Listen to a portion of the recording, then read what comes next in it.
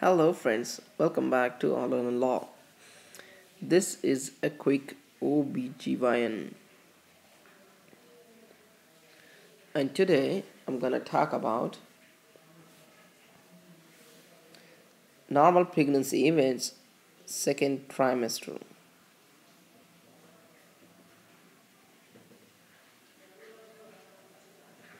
Okay, what are the changes that takes place in the second trimester and what's the second trimester?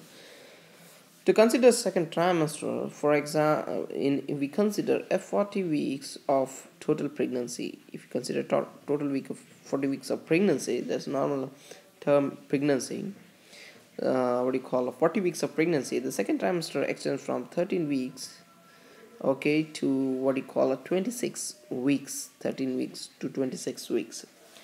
Okay, the normal symptoms are an improved feeling of general well-being, okay, and round ligament pain is really very important.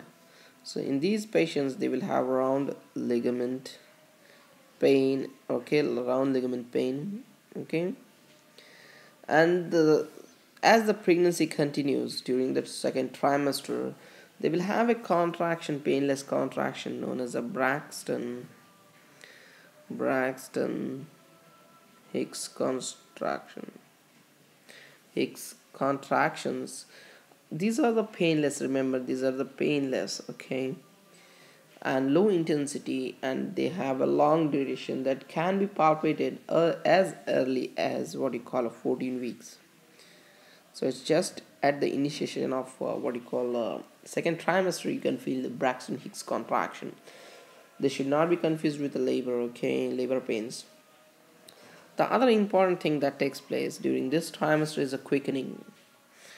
What's a quickening? Is nothing but quickening is the maternal awareness of the fetal movements. So mother starts feeling the baby is moving. So you might have what you call heard in the movies, or you might have seen the patients, right?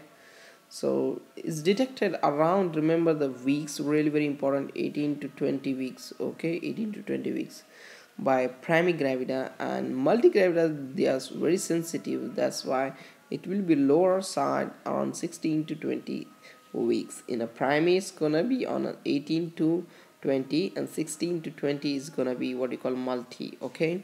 So this is really very important. And I forgot to tell you about the weight gain during the first trimester is a 5 to 8 pounds, and average weight gain over here is 1 pound per week for after 20 weeks, okay.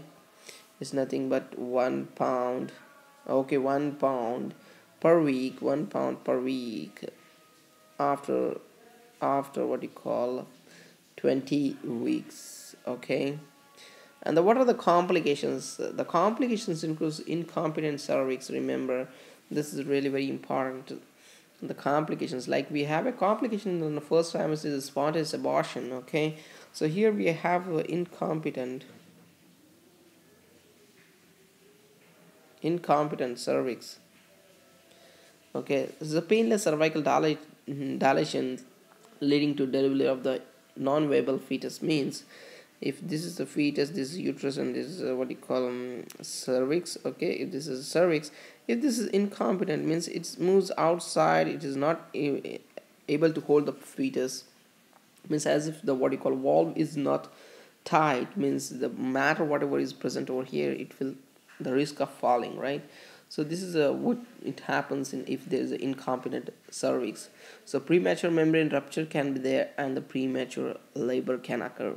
So what are the complications can occur in the second trimester is the incompetent cervix, then we have premature membrane rupture, okay, and the third one is a premature labor, okay guys.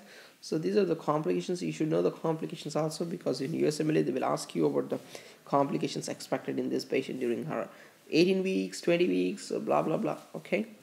So thank you so much for watching this video. Take care.